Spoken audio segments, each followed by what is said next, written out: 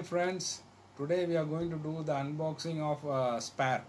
So now my bike has come for an oil change. So now let's see what is in the box. I've ordered it online and we need to do an oil change. So I need to change the filter also as well. So now we are going to do the unboxing of it and see what I've ordered. So this is the packing stuff and here it is, the filter, K&N filter. So now this is the filter and now let's see what we have in it. So this is the performance K&N filter. So the thing is, like, you need to know the correct number for your bike. So the number here is 303. So for the Kawasaki Ninja it is for the 303 as well as for all other Ninjas also. So there is a 204 and the other numbers also come here. So before you make an order, you need to make sure that this filter is for your bike. So you need to go through their website or you need to see the reviews and find out that what filter fits your bike. The number is very important. So now let's fit it in the bike and see. Actually this filter increases the performance from the stock filter, that's what they say. So let's I'll do a review later regarding the performance of the bike later. Now let's fit in the filter.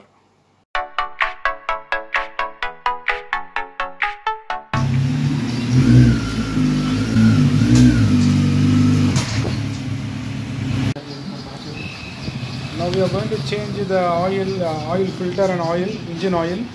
Now we are going to remove the oil cap. So that is the oil cap, we have to remove it. We have to allow the bike to cool down and with a cloth gently remove it.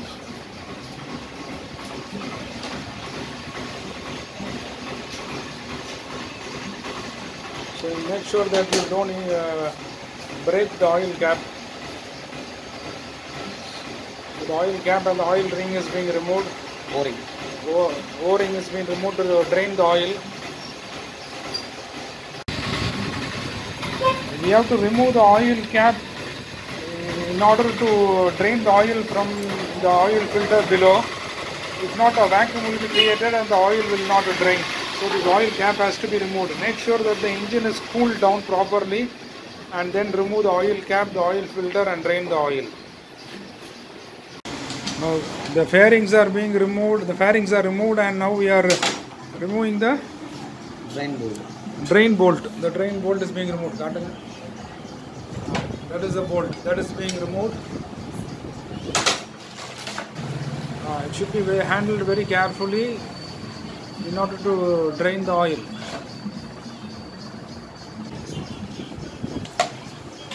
See, the oil is being removed, drained. You can see how the oil is being used.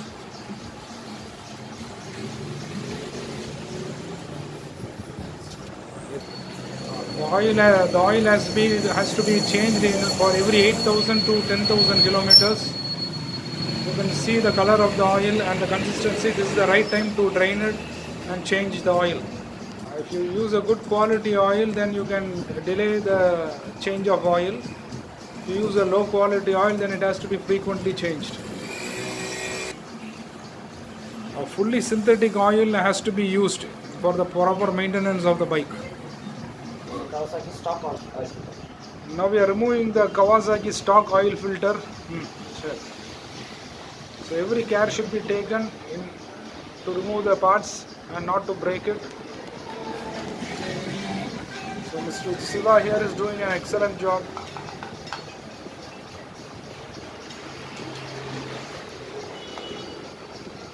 So now we are going to replace the stock Kawasaki oil filter with the new K&N performance filter. So gently we have to remove the filter. So the oil is going to drain from that part also. So every care should be taken to gently remove it. And now you can see how the oil is being, the seepage, the drain of the oil.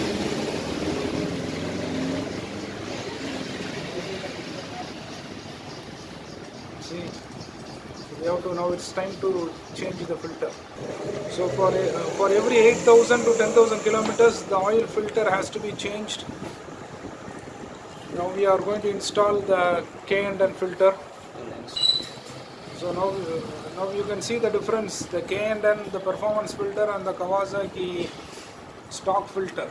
So the K&N filter number is 303. So as you can see, 303 for Kawasaki vehicles, Ninja vehicles. So before you buy the filter, make sure what fits your bike. The same time filter on. Yeah. So the K&N, it's written as performance. The performance here means that there will be quick transfer of oil, as well as the filtering process will be very quick when compared to the stock. So you get a better performance of the vehicle. Usually the performance oil filter denotes that the filtering and the passage of oil is going to be in a smooth and quick manner.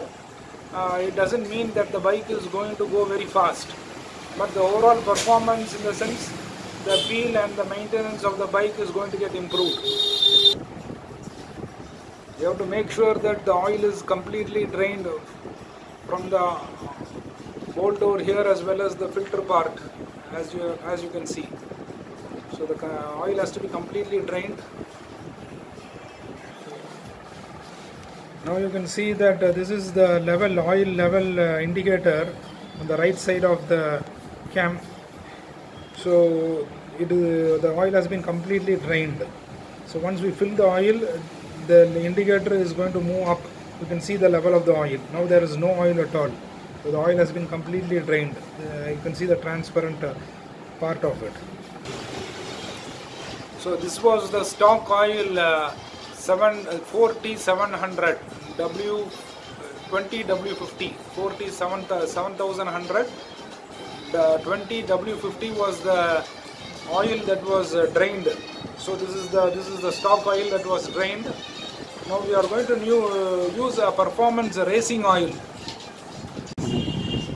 So now we have used the liquid moly engine flush oil, engine flush shooter, as you can see. So in order to flush the oil outside completely, you open the cap, the oil cap, and then you pour the liquid moly engine flush, and you start the bike for 10 minutes in idle, and then you remove the oil cap and the oil filter. So all the oil is getting drained. So it means that you are flushing away all the residual oil. So this has to be done for every oil change. Now we are going to change the engine oil. So the oil we are going to use is Motul 10W40. So W indicates the temperature, and the 10 and 40 indicates the consistency and the technical part of it. So it is ester core synthetic oil. So this is the oil we are going to use, around 4 liters. So now what we are going to do is we are going to replace the filter, the K&N, and as I said, the 303. 303 is the number that is being projected. As you can see, the 303. So for the specific for this bike. So the 303 K&N filter. Now we are going to put in the oil cap bolt. And washer. The washer and aluminum washer and the screw. Now we have to close this part. So this is from where we drained the oil. So it is being filled, tightened.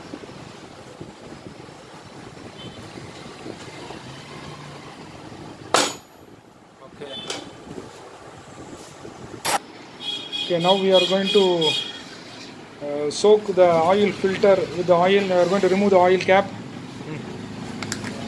See, as you can see, you can see the protective layer of a tunnel. A plastic tunnel has been placed inside the oil can to facilitate the easy flow of oil. So now you are taking the filter, removing the cap, the cover, the oil filter cover is being removed, and we are soaking the oil filter with oil in order to facilitate lubrication. So as you can see, this process has to be done before fixing the filter. The oil has to be spread evenly around the edge. So the filter has to be completely lubricated along the side edges, along the rims, because when fixing it to the O-ring, there is possible damage is possible. So in order to avoid damage and leakage, it has to be lubricated. In another sense, the hard edges should not come in contact. Now we are cleaning the O-ring. Clean cloth should be used in order to clean the O-ring. As you can see, that has to be cleaned properly.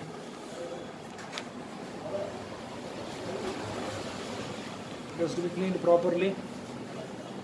This is the part where we are going to place the filter. As you can see, there are hard edges come into contact. So in order to avoid the hard edges, we have lubricated the oil filter as seen previously. Now the filter is being placed with the oil inside.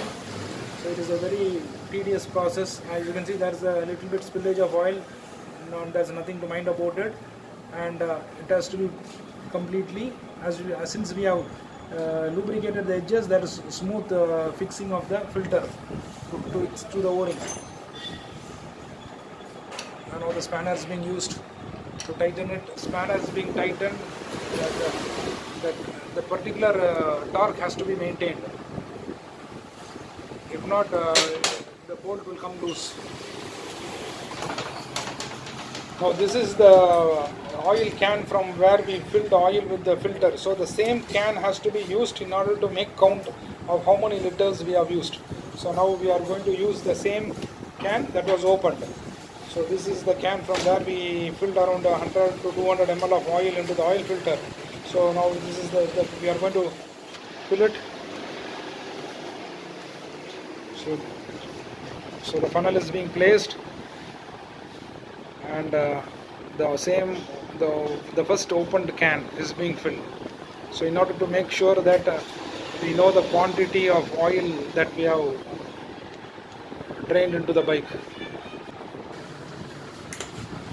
So now this is the second can. The first can was drained. We have emptied the first can. Now this is the second can. So 1 liter is up.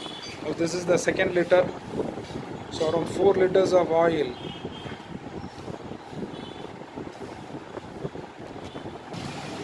Now this is the third can. Third liter going in.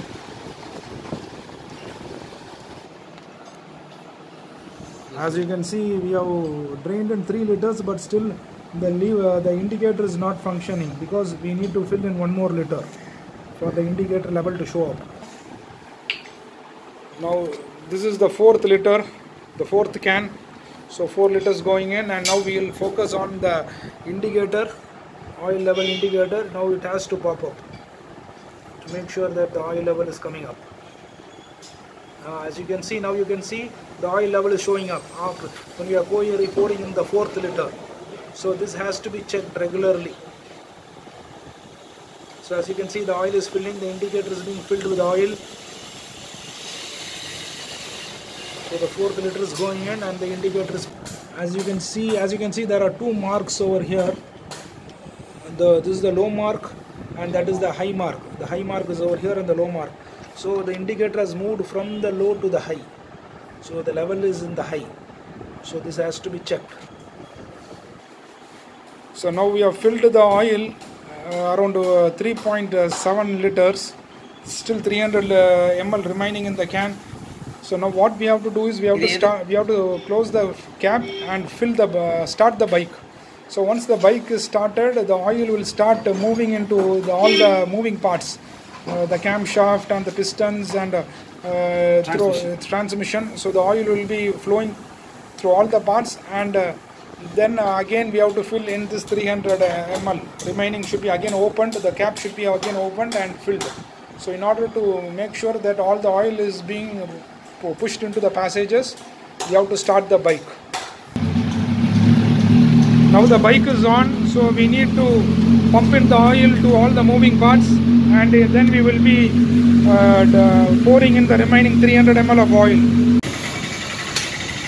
as you can see now, the level of the oil has come down. It went to high and now it is in the middle level after we started the bike and put it in idle for a few minutes, and now we have to put in the remaining 300 ml of oil that is yet to be drained, that is yet to be filled in. Now again we are removing the oil cap, and the remaining 300 ml is being filled in order to achieve the high level. Now you can see it is moving up. Okay, now the remaining 300 ml, so totally 4 liters of oil has been filled, engine oil has been filled. So make sure you clean all the parts, the contact surfaces has to be cleaned, if not there is a chance of corrosion. It is done. Now we are going to put in the oil cap after cleaning it, the oil ring and the cap. So it's plastic, so make sure that you tighten it to the needed level, not max.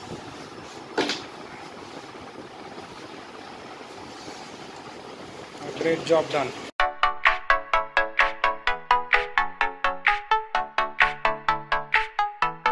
Hi friends, don't forget to press the bell icon, like, share and subscribe, and do give a big thumbs up. Thank you very much for watching my videos.